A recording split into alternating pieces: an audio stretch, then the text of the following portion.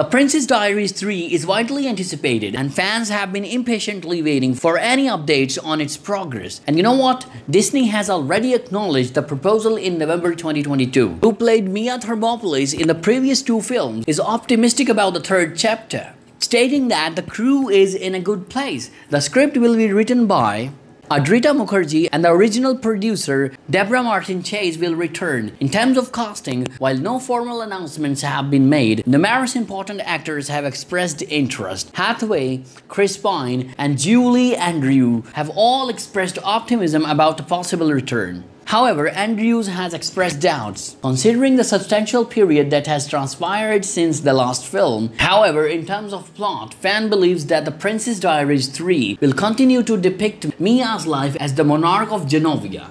It might go into Mia's family life, possibly introducing her children and the royal issues that come with parenting. This narrative direction might allow for substantial character development, with Mia juggling motherhood and her obligations as queen. Themes of legacy and personal growth are expected to resurface as Mia navigates the complications of having children in a royal household. Fans are impatiently anticipating details on the release date. However, no official time frame has been provided. But no worries, my friends. We have some hope, as Hathaway's recent statement has sparked speculation about a sequel that retains the charm of the original movie.